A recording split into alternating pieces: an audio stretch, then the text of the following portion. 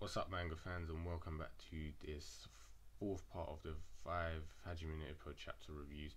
I'm going to be speaking about chapter 1112, An Unexpected Hit. So as the title says, an unexpected hit occurs in this chapter, and the unexpected hit is obviously on Takamura, and you could tell the way that cliffhanger, the lead up, it was going to happen, but shockingly, it's not the fact he got hit, it's what he got hit with. You know, this big left swing connects, and everyone would think Takamura's definitely going to counter this. And it's a hard hit. It sends his mouthpiece and his head, everything's flying back. You even think that he's going to fall over at one point and be knocked out.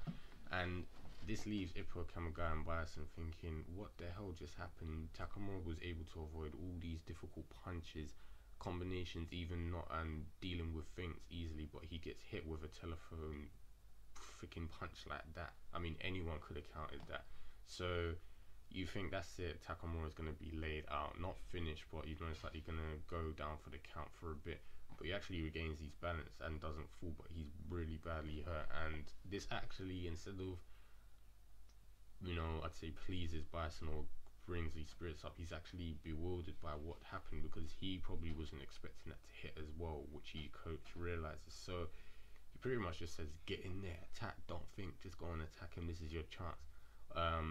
But when he actually goes into attack now, thinking that Takamura is definitely going to be hit and likely go down, Takamura starts dodging and he retaliates as well. He actually starts throwing his own punches down like that. Left hit didn't connect, so you're sitting there thinking, what the hell just happened? You got literally slammed with a massive left hook, and then he's retaliating like nothing happened. So I'm very curious to see what's going on with Takamura.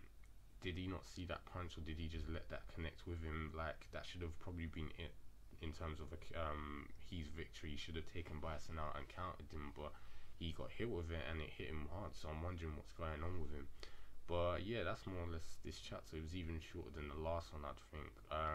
There's really not much to say other than what is going on with Takamura's head to let such a massive hook, a swing, you might as well say a gorilla swing, hit him right on the flipping head and then nearly knock him out, and then all of a sudden he's fighting fine. So it'll be interesting to know what you guys think. Let me know what you think in the comment box below, and I'll speak to you guys in the final part of this chapter review, 1113.